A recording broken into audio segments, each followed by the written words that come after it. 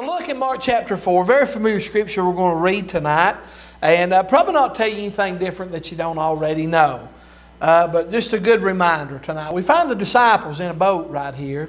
And if you know what's taking place, you have to go back to the first part of the chapter and you find out that the Lord is in a ship. He has pushed out a little bit away from the shore, and that there on the Sea of Galilee. And He is in the boat and He is teaching people on the shore, and there's little boats around Him, and so no doubt folk are listening that are in these other little boats, and so He's been teaching them, and He's been teaching them probably about all day. The Bible said there in verse 1 that He began to teach by the seaside, and there was gathered unto Him a great multitude, so that He entered into a ship and sat in the sea, and the whole multitude was by the sea on the land. And I've never been over there, but I've looked. I looked today, as a matter of fact, at pictures and videos of the Sea of Galilee. That sea is surrounded in that by mountains all the way around it. And so I can imagine it was a great amphitheater that the Lord used, and that to teach those by the seaside and that of Galilee. And He begins to teach, and He teaches them about all day. And we come down in that to verse 35.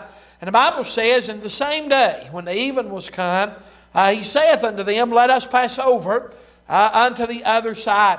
And when they had sent away the multitude, they took Him even as He was in the ship, and there was also with Him other little ships. And there arose a great storm of wind, and the waves beat into the ship, so that it was now full. And He was in the hinder part of the ship, asleep on a pillow. And they awake Him, and say unto Him, Master, carest Thou not that we perish? And He arose and rebuked the wind, and said unto the sea, Peace, be still. And the wind ceased, and there was a great calm. And He said unto them, Why are you so fearful? How is it that you have no faith? And they feared exceedingly." You know, they were fearful just a few minutes ago, but now the Bible said they feared exceedingly, and said one to another, What manner of man is this, that even the wind and the sea obey Him? Heavenly Father, we come to You. We pray that You'd help us while we might preach for just a little while. I pray You'd give us instruction, that from the Word of God, and that direction by the Holy Spirit. And Lord, if there's one lost, save them. Folk need help. Lord, I pray they'd find it out of the Word of God and by direction tonight. And we'll take in it. We love You. Give us an unction from the Holy One. And Lord, we just want to tell You that we love You and thank You for loving us.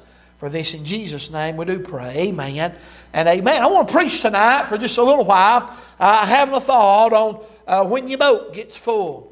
Because if you look right here, you find that the Bible said that as the winds beat into the ship, so that it was now full. Now, I believe that when your Bible says that it was full, F-U-L-L, I believe it was full. I believe the boat was standing in water, but something miraculous was going on right there, that boat was still floating, being full of water. Can I say tonight that as we look at this passage of Scripture, we find that it was a fearful time, and that for the disciples. I tried everywhere in the world to work me up a message tonight on fearing and fighting and yet having faith. And I tried to figure that out and just couldn't get there. It just wasn't going to work.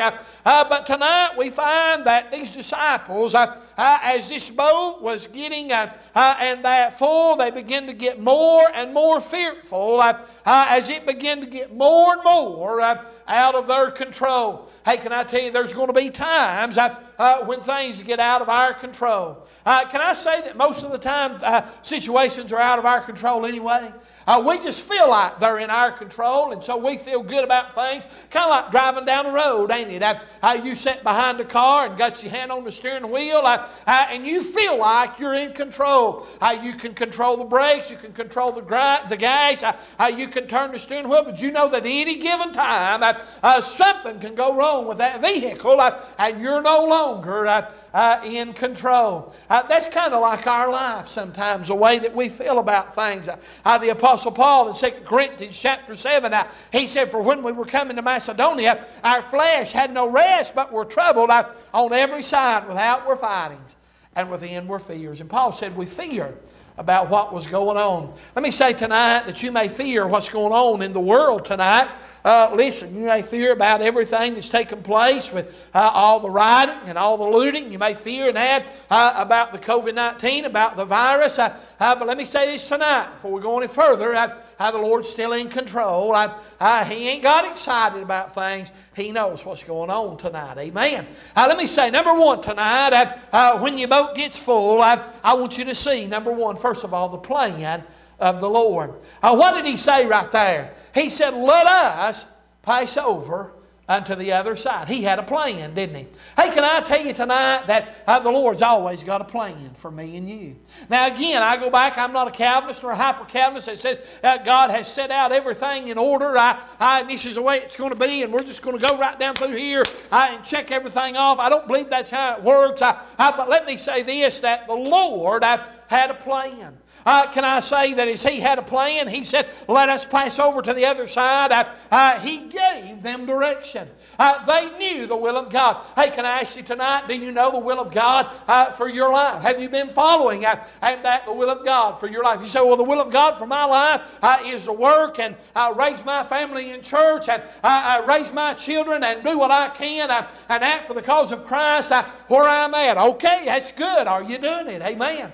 Listen, a lot of people, we get to talk about the will of God, and folk feel like that we're trying to make preachers out of folk, missionaries out of folk, and send them to the other side of the world. Hey, I'm going to tell you tonight, God needs people right where they're at, working their job, tithing and giving money, and sending out missionaries, and praying and raising their kids so that they can serve God. Listen, all I'm asking you tonight is, do you know the will of God, and are you doing it tonight? Amen. That's the question. Listen, it was very audible when He said, let us pass over to the other side. Can I say that as they started out, they could see Him, couldn't they? And they could touch Him. And they could hear Him. Have you ever started out doing anything for the Lord that you felt like maybe the Lord wanted you to do? And maybe it was a witness to a neighbor, and boy, you just know God's going to show up, and you know God's going to be there, and they're going to get saved tonight. Tonight's their night that they're going to get saved. And boy, you get there and you've got a tract in your hand and you just know God's going to show up. And boy, you get over there and their kids is running around like wild Indians and the TVs are blaring and nothing's going right. But yet you still take your time to go witness to them. And they may get saved later on. They may not get saved that night, but you never know what you're sowing in somebody's heart. Listen, He was with them. They could see Him and they could touch Him. And let me say this tonight, they should have known that there was nothing to worry about. All they had to do was follow what the Lord said. Just go the other side. Now it's easy for me to look at this story and say, why did they get worried? Why didn't they just, they heard Him say that. They heard Him audibly say, we're going to go to the other side. It was plain. Listen, they could understand that thing, and they knew that He was on board. But something changed. I want you to look at what your Bible said in verse 35. In the same day when the even was come. You realize it's getting dark. The evening was coming. You know, it gets dark at evening time, don't it? And you know, as they go out on this boat, y'all ever been out in the middle of the water of the night time, been night fishing, and not have any... Now listen, I'm not talking about night fishing like what we have today. Yeah, a lot of times, depending on where you're at, you might see houses and lights out and about, and the moon might be out, and it'd be a smooth night out there, and you could still see, or you might have some lanterns with you or some lights. But these boys go out in the middle of the Sea of Galilee, and then all of a sudden, while they go out there, that storm blows up. And so no doubt as that storm blows up, the clouds roll in. And I can imagine there was no moon that night. They probably didn't have much of a light with them. And they're in the middle of this boat. And they're looking at everything coming in against them. You know, I went online today and I thought, you know what, I'm going to look at some storms that are on the sea. And then it dawned on me, why don't you just go look and see if you can find some on the Sea of Galilee. And sure enough, there was some on there. And you know, those waves, they depended on how bad the wind was blowing. And it wasn't raining. Listen, when the ones that I looked at, the wind just rolled off those mountains that was around it. And they would fall down into that sea. And they caused that sea to get in turmoil. And it said right here that what? It said that there was a great storm of wind. Didn't say there was a great storm. I don't believe that it was thundering and lightning out there and carrying on. I believe just what the Bible says. I believe that the wind come down upon that sea and begin to rock that boat to and fro. Let me ask you tonight, how many times, I'm getting ahead of myself here tonight, how many times in our life has the storm just showed up, the wind showed up, and listen, just rocked our boat to and fro? You look at number 2, the severity of the tempest right here, and it was a great storm of wind.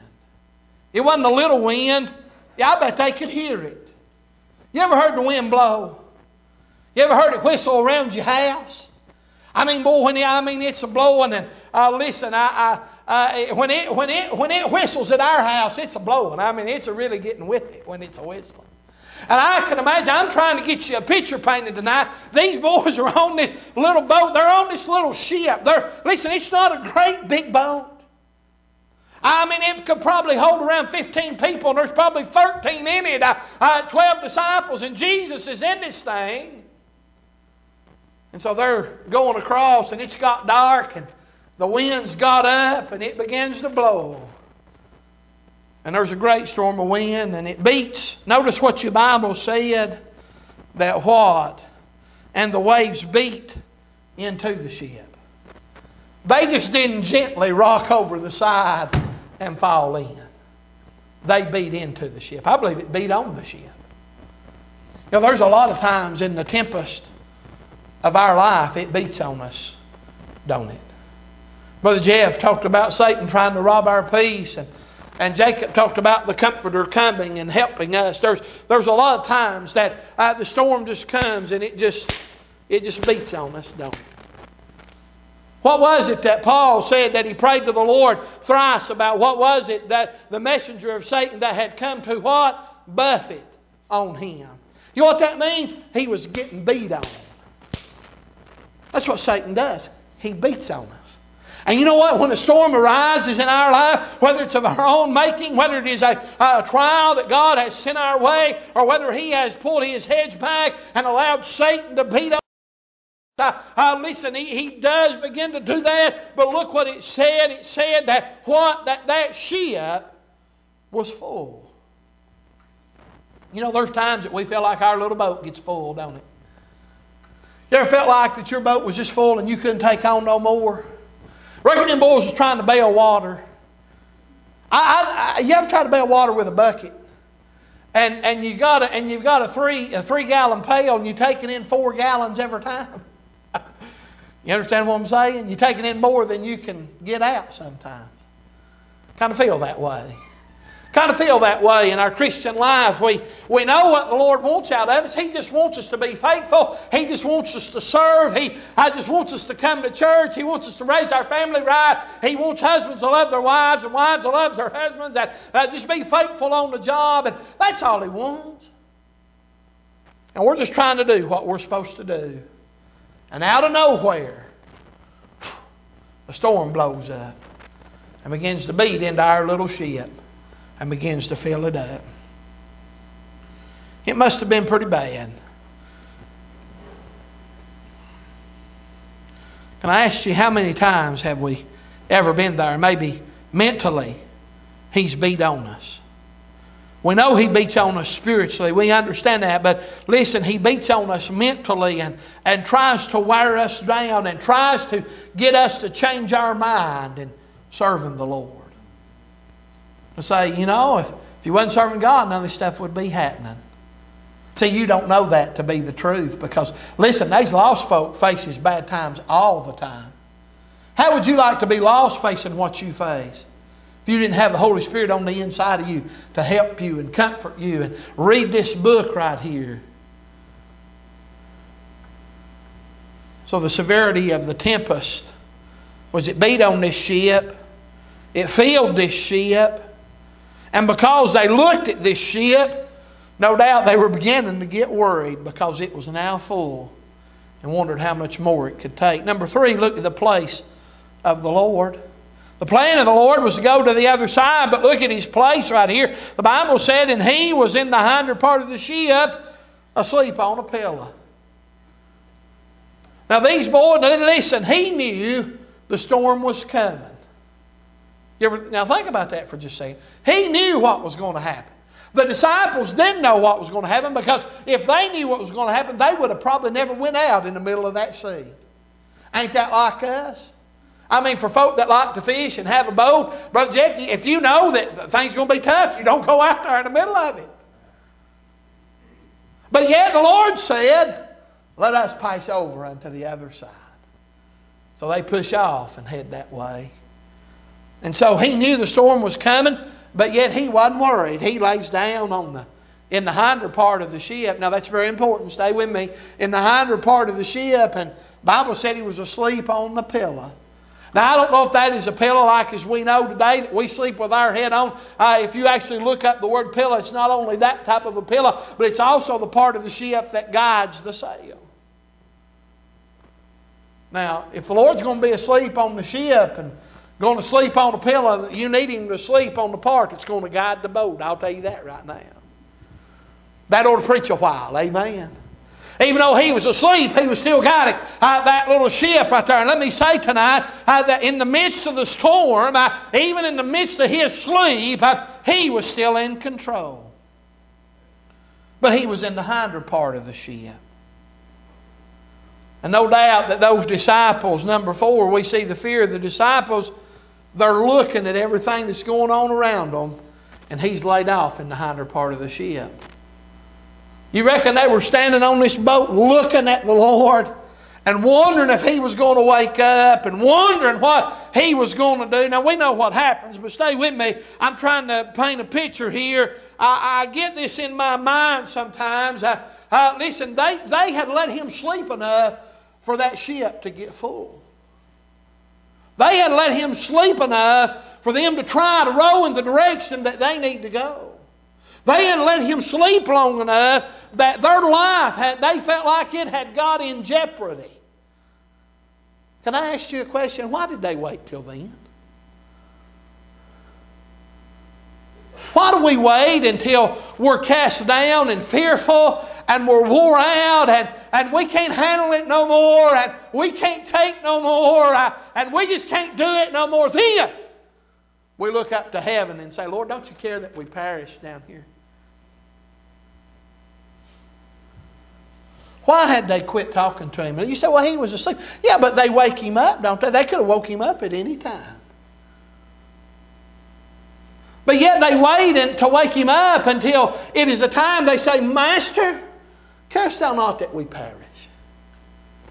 You know, the Bible talks about, I believe it was in the book of Luke over there, that their life had become in jeopardy. It had got jeopardized. That word jeopardy means an exposure to death or a hazard or a danger. It said in Luke, he said, but as they sailed, he fell asleep, and there came down a storm of wind on the lake, and they were filled with water and were in jeopardy. But yet they wait until that boat's full, and yet they wait until they are at their wits' end, that they don't know what to do, and then they go wake up the Master. They see the storm, they hear the storm, they know it's dark, they knew they couldn't do anything, and Jesus has yet to wake up and come out. And I mean, they've got fear and anxiety like they've never had, but yet they wait until that little boat's full. Why do we do that? Can I ask you, has fear ever gripped you? Be honest. You don't have to shake your head or raise your hand. But has fear ever gripped you? Well, if you're lost tonight, fear ought to grip you.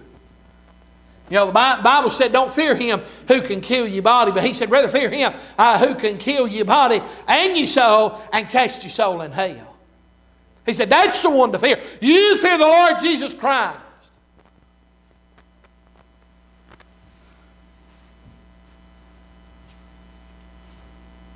I wonder if they sometimes thought if the Lord didn't care.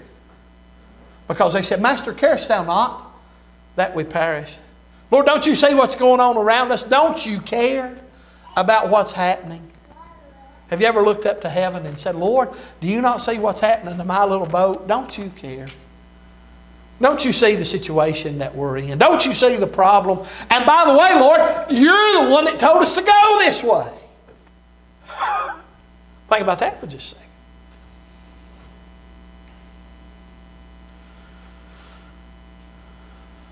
And so as he was in the hinder part of the ship, they come and wake him and say unto him, Master, carest thou not that we perish? And so number 5, we see the power of the Lord. He arose and rebuked the wind and said unto the sea, Peace, be still. And the wind ceased, and there was a great calm. Would you like to have seen that? I'd have liked to have seen that. They rouse him up. They wake him up. He was not worried. That boat was going to the other side. If it had water parted on both sides of it and was pouring out of it, if water was being generated inside that boat and coming out of it, that boat was going to the other side. It couldn't help itself. It had to. It had to go to the other side. The Lord said, let us pass over to the other side. Preacher, you're getting a little carried away there. No, I know Him. I've been around Him enough to know that when He says, let us go over to the other side, we're going to the other side. But notice the power of the Lord. He had power over nature. He stood out there on the bow of the boat and said, Peace, be still. And the wind ceased, and there was a great calm. What was raging now laid down. What was beating into the ship has now become calm and still. Has He ever done that for you? In your heart, and whispered up in your ear, said, Peace, be still. He just took care of it. No longer have to worry. No longer have to be concerned. Have you ever watched God do that for somebody else? You ever known folk to just be in the middle of a storm and you know it's storming in their life, but yet they have depended on the Lord and He's gave them peace on the inside. I think that's kind of the way the Apostle Paul was in Acts chapter 27. After the Lord come by, I almost think that's the way he was before the Lord come by. But after the Lord come by with that angel over there and said, Paul, you got to go see Caesar in Rome. You got to get there, and I'm going to get you there. He said, be of good cheer. They've been 14 days and nights without eating. They hadn't seen the sun nor the stars in all those days. And he stands out there and says, be of good cheer. Don't you hate that when somebody, that you're in the middle of a storm and somebody comes by and smiles at you and just says, be of good cheer. Be happy. It'll be okay. And you just, they don't know. Maybe they do know. Maybe they've been there. Maybe they've been in a worse place than you've been. Maybe your boat's just half full and theirs has been all the way full. And they do know the one that can get them through. But the power of the Lord was that He was able to step out on the boat. And the Bible said there was a great calm. I'm glad He can calm us in the midst of everything. He can calm us. In the midst of all the trials, in the midst of all the problems, in the midst of the shape of our nation, and our nation is in pitiful shape. My dad made an astute observation the other day. As I tell you, I talk to him every morning, and he will tell you, he tells me from time to time, we talk about biblical things and spiritual things, and he'll tell you, I'm not a real spiritual man, son, and he tells me that from time to time. But you know, he told me the other morning, he said, and why we got off on this, I don't know, but he said, you know, even the Lord judged Israel for their sin and all the things that they went through. You know, we ask God to help our nation to stop all this. It may not be that God needs to stop all this. It may be that our nation needs to turn to the Lord. Maybe it is judgment, friend. Maybe God is trying to get folks' attention. You ever think about that? He's never let nations go. Those that have turned their back upon Him, He's never let those nations go without judgment. I don't know what the Lord's trying to do or what He's trying to accomplish, but I do know this tonight, that we just need to be faithful in the midst of all of it. That's what Jeremiah was. We've been studying the book of Jeremiah. God was judging the nation of Israel, and Jeremiah was remaining faithful in the midst of all of it. That's what we're to do.